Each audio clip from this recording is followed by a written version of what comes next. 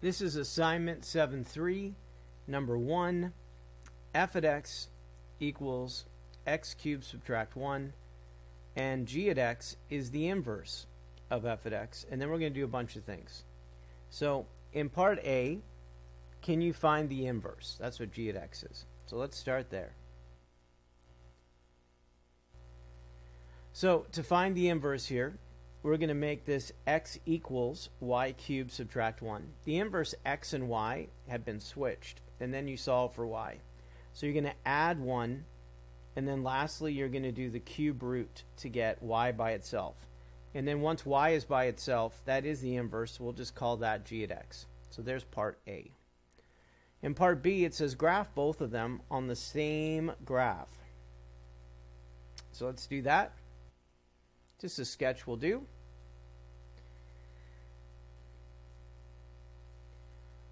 Kind of straight. So if I want to graph f at x, it's x cubed subtract 1. So go down to -1 and then draw x cubed. And then this is a cube root of x plus 1, so that's 1 to the left. And then draw a cube root. Remember that these reflect on this line right here, right? So they reflect on the line y equals x. That's what makes them inverses if you fold over it. All right, just to remind myself that this is f at x, and that is g at x. We're rolling here. Part C, find the derivative of both of them. So the derivative of f is just 3x squared. And the derivative of g, a little bit more to it. Remember, we could write this as x plus 1 to the 1/3. The derivative would be 1/3. And then subtract 1 to the exponent. So it's 1/3, subtract 1. The hook on would be +1, so I don't need it. Part D. Find the derivative at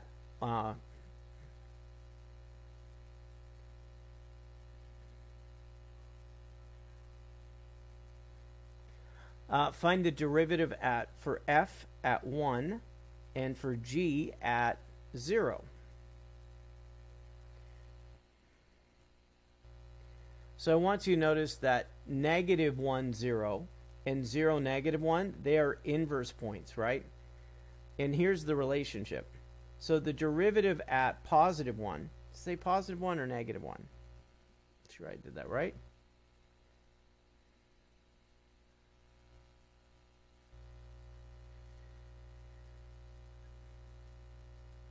Oh, right here.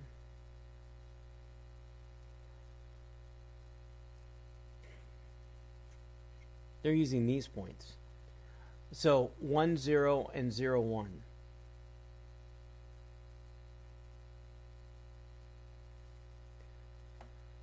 So the derivative at 1 would be 3 times 1 squared. And then if you do the inverse of that, or if you think the y coordinate becomes the x coordinate, this one up here, then now do that at g and plug in 0. Remember, 1 to any exponent is 1, so this answer is 1/3. And then the last part is, what do you notice about these two? And you should say they are reciprocals. And that's the relationship. So the derivative at a point, if you take the inverse and you inverse that point, then the derivatives are reciprocals.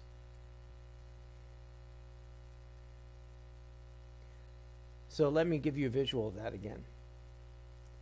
So we have a point 1, 0. The inverse of that point is 0, 1. This is f at x. This is g at x. The derivative at 1 was 3.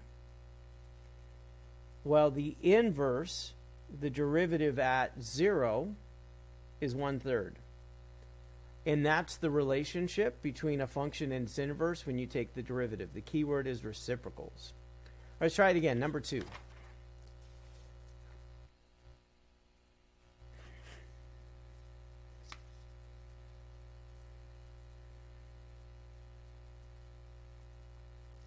F at x equals 3x subtract 1. Again, g at x is the inverse. We're doing the exact same questions almost. So let's just see if we can be efficient here.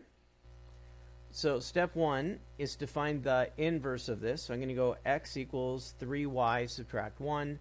To get y by itself, you would add 1 and then divide everything by 3. That's g at x, which is the inverse. For part B, we're going to graph them.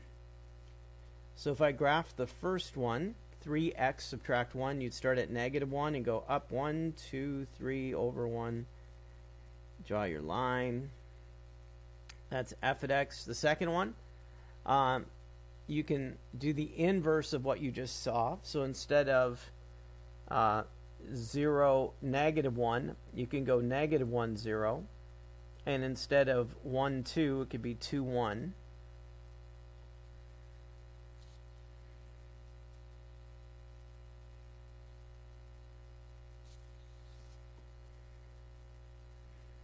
You could also apply the slope up 1 and over 3.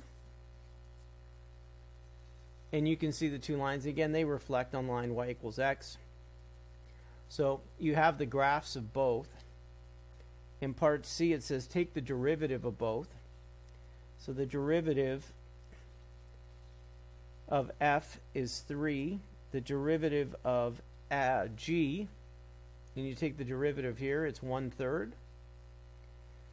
And because they're lines, the derivatives are constants. So what do you notice? These are reciprocals. So when it says, what's the derivative at 1? The answer is 3. What's the derivative at 0? The answer is 1/3.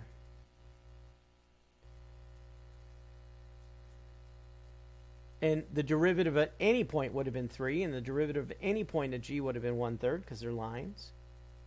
And then what do you notice? That they are reciprocals.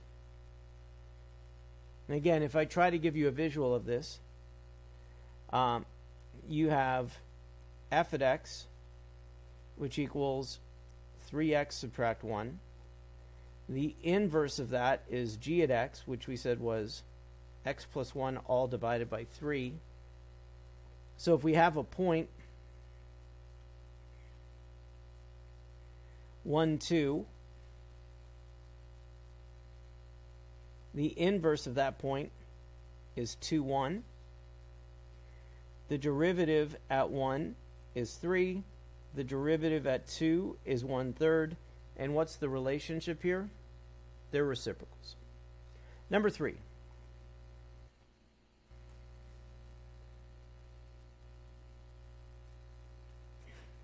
F at x equals the square root of x plus 1, and we're going to do the same thing over again. Here we go. So part A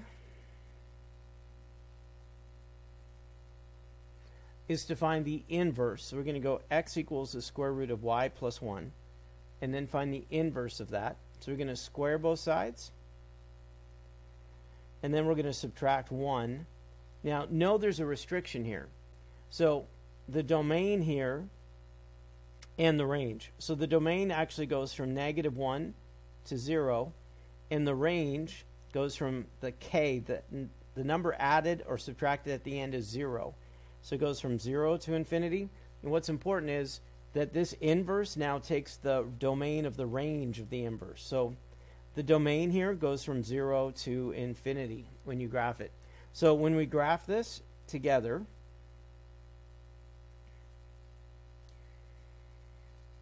this is part B. If you graph the square root of x plus 1, you move it 1 to the left and do a square root function.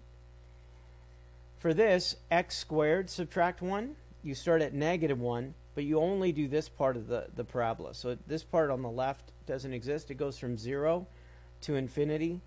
So then the inverse is matched. So there is a domain restriction there. So there's the graph of them. In part C, it says take the derivative. So if I take the derivative of f, that's 1/2 x plus 1 to the negative 1/2. If I take the derivative of g, that's just 2x. And then whatever point they give you, go back here. So the derivative at 3 and the derivative at 2.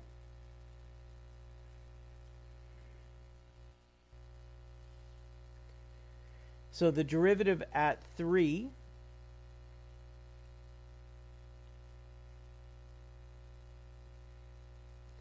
3 plus 1 is 4. This is the square root of 4, but it's the reciprocal.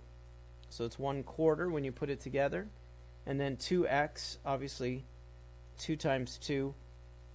And again, what do you notice about these? That they are reciprocals. Again, if I give you a little visual, f at x equaled the square root of x plus 1. The inverse of that was x squared subtract 1. A point here that we used was 3.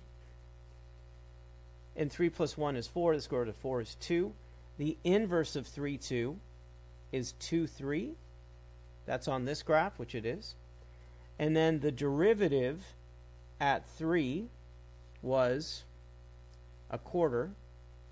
The derivative at 2 was 4. So what do you notice? That these are reciprocals. So if you can kind of follow this path, the inverse and the calculus coming together. Number 4.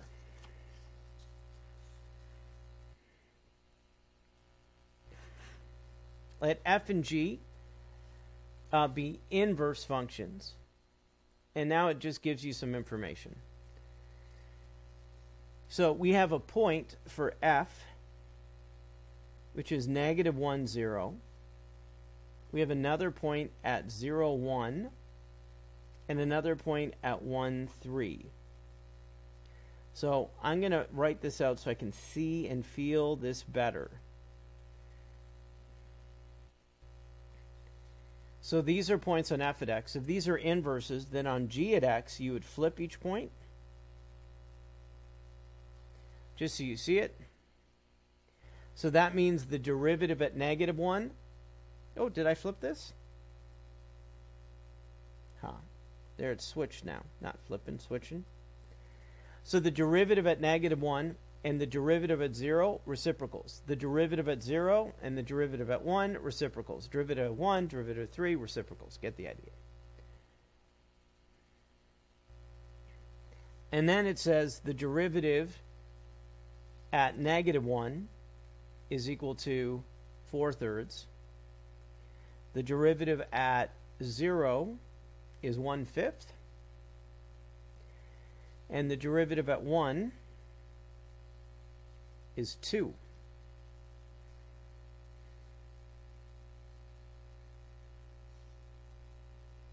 Then I'll write down the questions.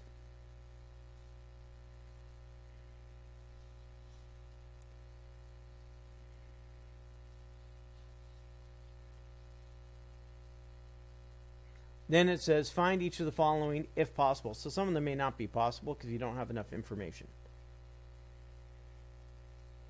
Here we go. So -1 is connected to g at 0. So the derivative at 0 is the reciprocal. The derivative at 0 is 1/5. That's here. So here at 0, it's 1/5.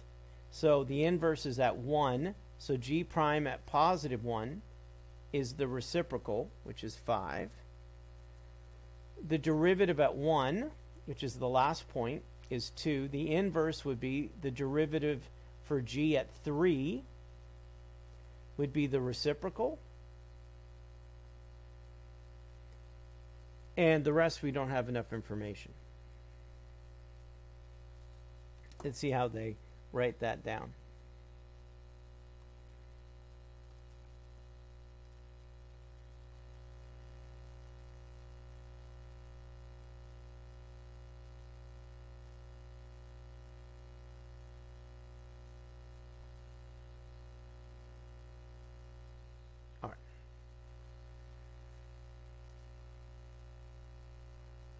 So we just write down what they said. So it's not possible. This one's also not possible. So if you can organize the information, it's a lot easier answering these questions. Number 5. If f at 2 equals 3 and the derivative at 2 equals 4, find the inverse of it at 3. So let's just break this down.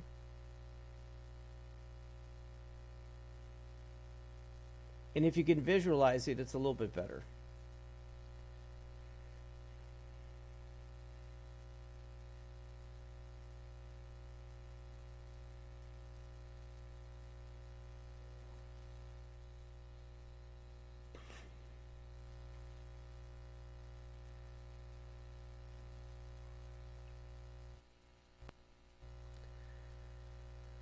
So for the function, we have a point 2, 3. The inverse of that, the point would be 3, 2. So the derivative at 2 is 4. For the inverse at 3 then would be the reciprocal, and that's the answer they're looking for. Number 6. Don't make it complicated.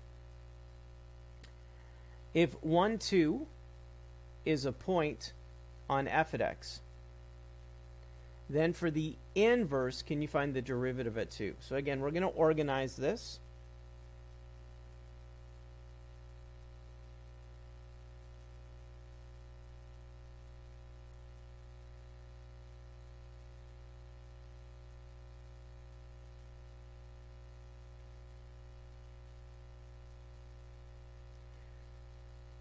So f at x is that. So I need the derivative of f at x. So I'm going to write down 3x squared plus 2. That's the derivative. And then plug in positive 1 into that. So I took the derivative of f at x, and then I'm going to plug positive 1 into here and get 5. And because of that, for the inverse, what's the derivative of the inverse at 2? It's the reciprocal of that answer, so it's 1/5. Number 7.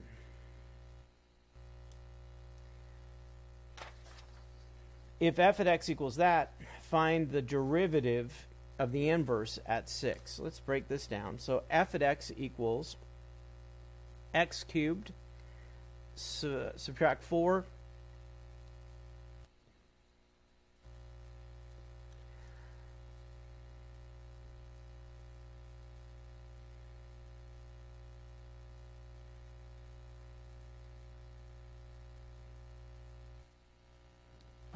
you have to do a little more work on this one. So we're given a function. This is our goal right here. And so let's just break this down so I understand what's happening. So these are inverses, right? My goal is to find when the x coordinate is 6, what's the derivative? So if I inverse that, that means the y coordinate is 6 for f at x. So this is actually what I'm going to do first. And then I need to solve for x.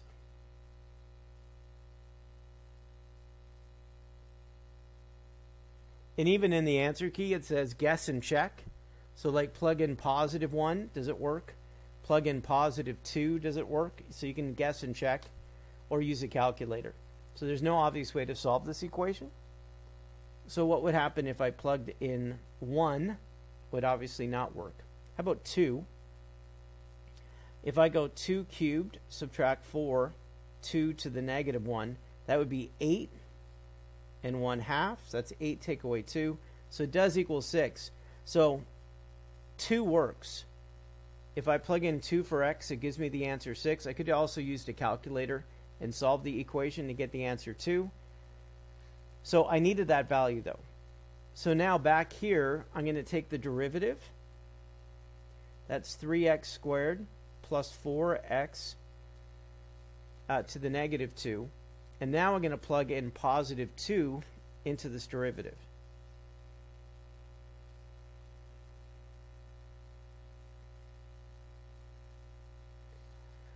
And then I'm going to simplify it. So that's 12. That simplifies to 1. So that's 13. So the derivative, so obviously this is this. So we took the derivative at 2, and the answer is 13. So the derivative at 6 for the inverse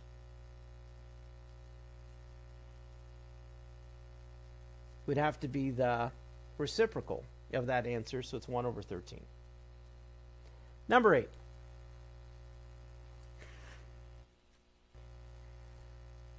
In number 8, f at 2 equals 5. The derivative at 2 equals negative 2/3. And this is what then is the derivative at 5? Well, are we at the point now where you can see it's obvious? So, oh, does it say f and g are inverses? Yeah. All right. So if these are inverses, the inverse of this is 5/2. So the derivative at 2 and the derivative at 5 are reciprocals if they're inverses. So this answer must be negative 3 over 2. For number 9, it can be that simple if you're understanding what's happening. So for this one, you're given a point 1, 2. So f at x and g at x are inverses. For f at x, you have a point 1, 2. So the inverse of 1, 2 is 2, 1.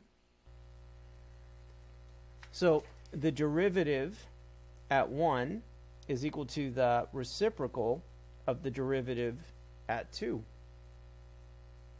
So what's the derivative of f at x? So for number 9, it would be 5x to the 4th plus 6x squared. And then you're going to plug in 1 and get the answer 11. So therefore, the derivative at 2 is the reciprocal. And you have the answer.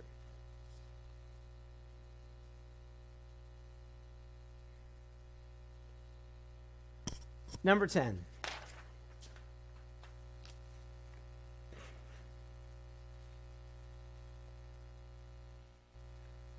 For number 10, you have f at x equals e to the x subtract 2. Ooh, tricky. The inverse of that would be a natural logarithm, but it actually doesn't matter. What does matter is this. If you're trying to find the derivative inverse, make it equal to 1. So let's break this down. If the inverse of that is g at x, and the x coordinate of that, because this is what I'm looking for, right? The derivative at 1, that's the x coordinate. So if I go back the other way, that's the y coordinate. And I need to find the x that goes with that y coordinate. So I go 1 equals that. And then I solve that equation. Well, I can see that if x equals positive 2, 2 take away 2 is 0, and e to the 0, it's equal to 1. Some number sense. So that's the value I'm looking for. Take the derivative of f at x. That's e to the x subtract 2. So and the hook on would be positive 1, so it stays that way. Plug in 2. That gives you the answer e to the 0, which is 1. So the reciprocal of 1 is 1. It stayed the same. So the derivative at 1 is also 1 because these are reciprocals. I don't know how to spell. Number 11.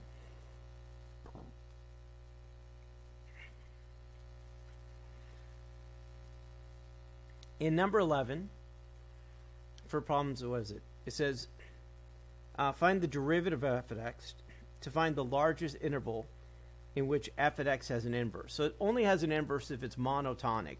So it can only be increasing or decreasing, or it fails the horizontal line test. And so we have f at x equals x squared subtract 3x plus 10. The derivative of that is 2x subtract 3. make it equal to 0, and solve it.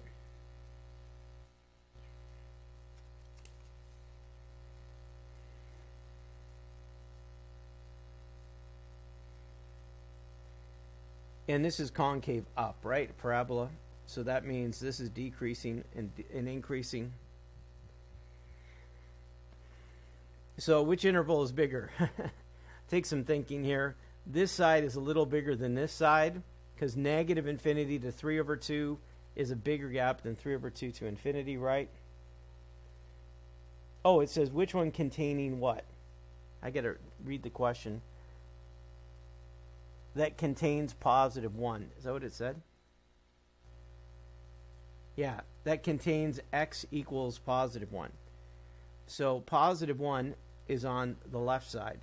So negative infinity to 3 over 2. That's the interval that's monotonic, that contains x equals 1, that there be an inverse on that interval. Number 12.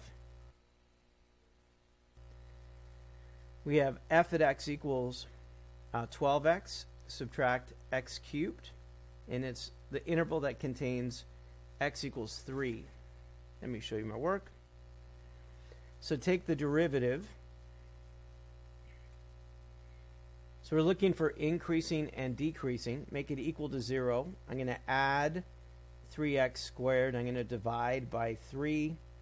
And so I get positive and negative 2. And so into the derivative, the one that contains 3 is this interval right here. So there'd be 2 to infinity. So whatever that sign is, that's what it would be. So if you did do the sign for the derivative, it would be this. But ultimately, the interval that contains 3 would be 2 to infinity. Number 13.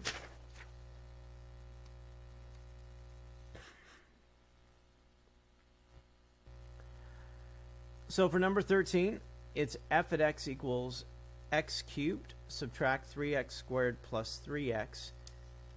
It doesn't give you a x value for the interval. So we're going to take the derivative, make it equal to 0. I'm going to divide everything by 3 just to make it easier. And then to factor it, it's negative 1 and negative 1 that multiply to positive 1, add to negative 2. So there's only one answer here. And the truth of the matter is, for this one, that into the derivative, if I plug in a negative number, you get a positive answer. And if you plug in a positive number, you get a positive answer. So the interval goes all real numbers, negative infinity to positive infinity.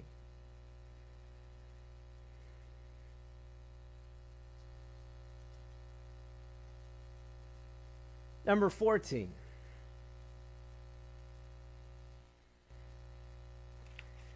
Review questions. Can you take the derivative twice?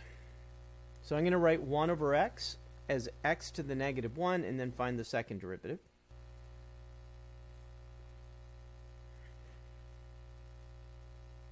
There's the first derivative. I hope this is starting to get easier for you, and there's the second derivative. So again, we're multiplying and subtracting 1 to the exponent. We're multiplying, subtracting 1 to the exponent. Number 15.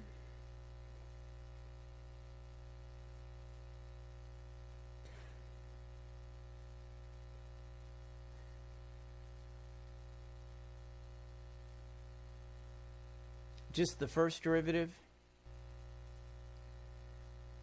So the derivative of this would be 6 to the 2x. The hook on is 2, and it needs the hook on ln 6 because the base is 6. The derivative, let's back up. So first we have to handle the exponent. So it's 4 and subtract 1, getting excited.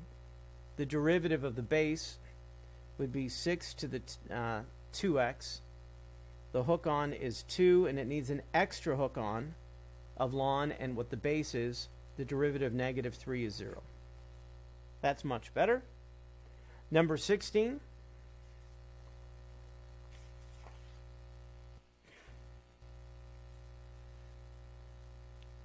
So again, you can use, I'm going to use the quotient rule to take the derivative. You could write it to take the product rule and get the same answer. So I'm going to do the quotient rule. That's the bottom times the derivative of the top minus the top times the derivative of the bottom, and then take the bottom and square it. Done. Just know your rules and follow your rules. That's nice. And the more you practice, the more you're going to remember them.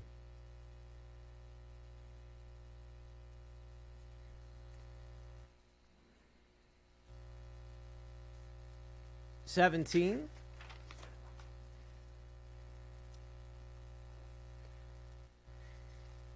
is g at t equals 2t subtract 1 to the fifth, and then again the second derivative. So the first derivative, and then has a hook on of 2, so that's really 10. I'm only simplifying it because I have to do it again. So the second derivative then would be 4 times 10. Subtract 1 to the exponent. Again, it has a hook on of 2. So that's 80, or you can leave it that way. 18. Evaluate these integrals. So I'm integrating from -2 to 2. The absolute value of 3/4 x to the fifth dx. And so for this one, because it's absolute value, I have to graph it. Or if you understand that I could actually integrate this is better understanding, because it's a complicated absolute value. The absolute value makes this symmetric with the y-axis. So I can go from 0 to 2 and then double the answer. And that would be the same area. So then I can do the antiderivative.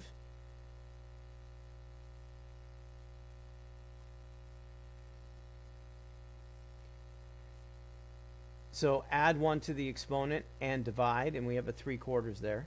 And the answer, actually, the 3/4 could actually come in front too.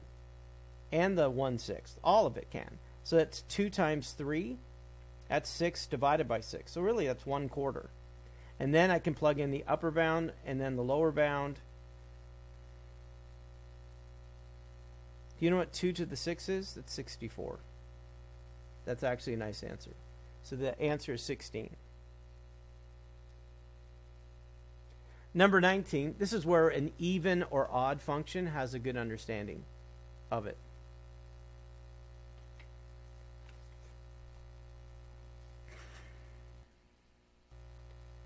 Integrate from -1 to 0, e to the -t plus 2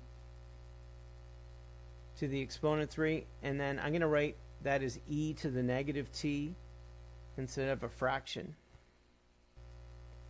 So instead of over e to the t, write as e to the -t.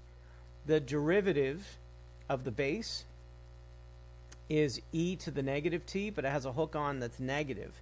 So we need a negative in front because of that hook on of -t, which is -1. But now I can actually unhook this and then add 1 to the, and this is also part of the unhooking, that I can now add 1 to the exponent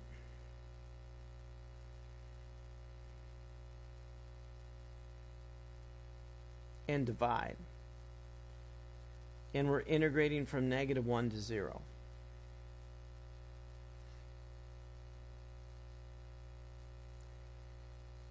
Plug in the upper bound, subtract, plug in the lower bound,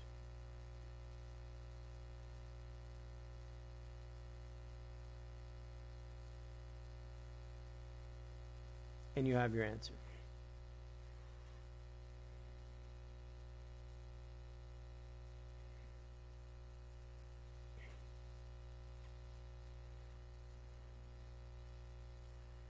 Just double checking.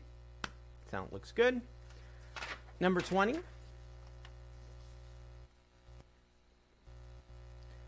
Integrate y subtract 1, 3 times the 4th root of y dy. It's not as ugly as it looks. It's a monomial in the denominator, so I'm going to write this as two fractions. And I'm going to write that as a fractional exponent. So this is what it should look like.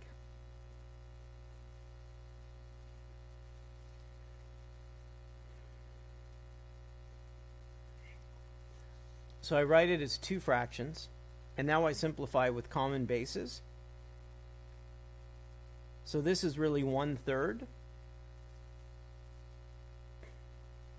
1 take away a quarter is positive 3/4.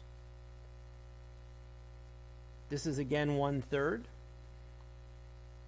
And then 1 over this is y to the negative 1/4. A little bit of algebra.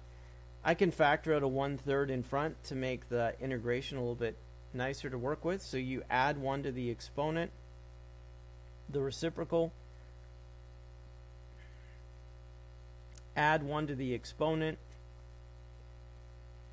the reciprocal, and oh, that's it. There's can go plus c.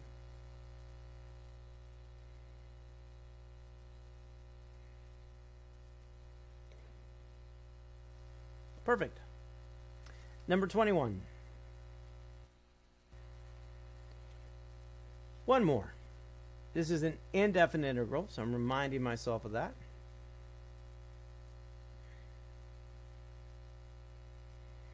So I don't want to get too tricky here. If I see the exponent 2, my first instinct is just to expand it to make it easier, to not do anything else. So what does that mean? Like, what's root x plus 1 times root x plus 1? So if I expand it to make it easier, root x times root x, root x, and another root x is 2 root x, and then 1 and 1. You should be efficient with this with algebra. And then each one you can integrate separately. Let me just write this calculus friendly.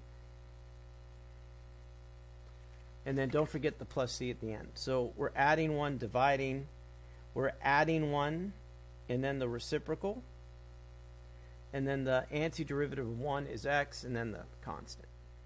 And yeah, you could write it as 4/3. Number 22.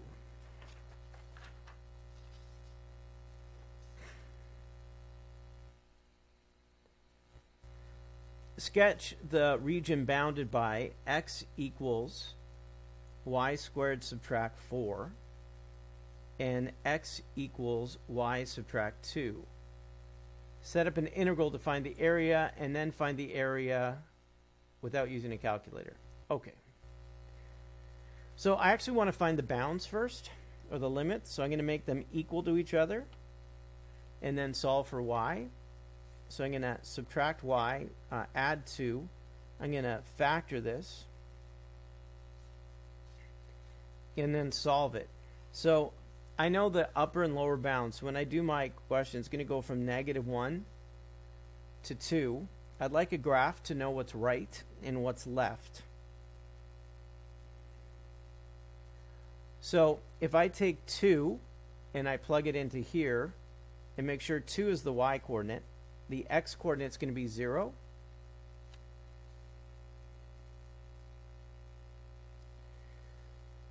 The second one is -1. And if I plug -1 here, -1 and -2 is -3.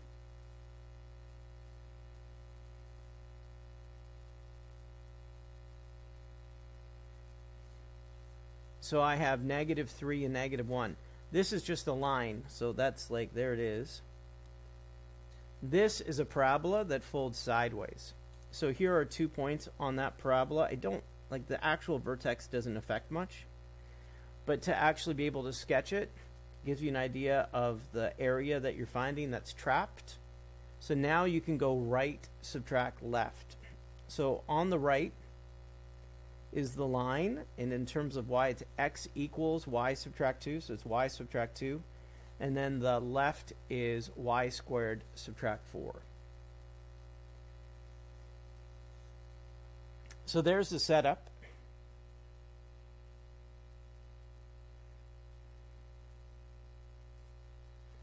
To actually find the area, we're going to combine like terms to make it a little bit simpler. So that's negative y squared. That's plus y. And then negative 2 subtract negative 4. That's positive 2. Integrate.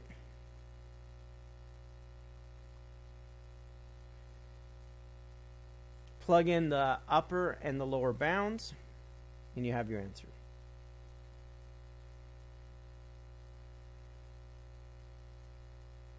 Put parentheses. Can never put too many parentheses, honestly, as an instinct. And there it is. And you don't have to simplify it. Plug in the upper bound, plug in the lower bound, and there you go. 23.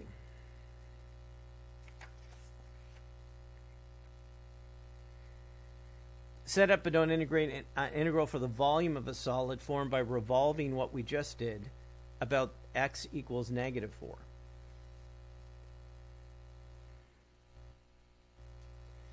So take that. Where's x equals negative 4? Well, maybe the vertex would be helpful here. So to find the vertex, the middle y value would actually help me find it. So the middle number between 2 and negative 1, the middle of that would be here. Well, here, this is a better way. So I'm assuming negative 4 is to the left of it. If I plugged in negative 4 here, negative 4 squared is 16. Take away 4, which is 12.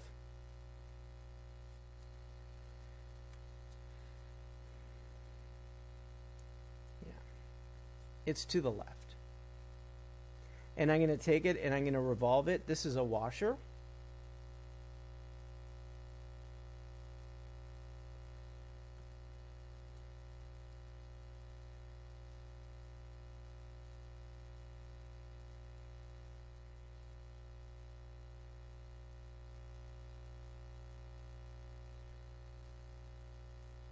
And what's important about this washer is to go right, subtract left. So the big radius goes through the area. So again, we're integrating from negative 1 to 2. These are circles. So it's pi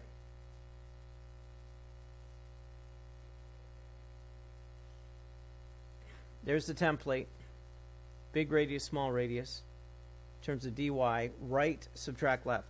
So on the right is the line y minus 2, and you subtract negative 4, which is subtracting a negative, means you add 4. You don't have to simplify it. On the right side, the little radius, the right is the curve, which is y squared subtract 4. And again, we are subtracting negative 4, which is the same as adding 4. So yes, you could simplify this a little. Not necessary. That's the setup to find the volume by revolving that around. That's 23. 24.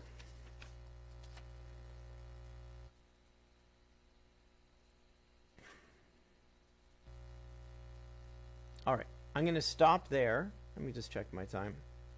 Yeah, I got to stop there. So I'm going to stop there, and then there'll be a second part. Mr. G Math over and out. I'm proud of you. I know this is not easy, but we're working together to get stronger in calculus. Till next time.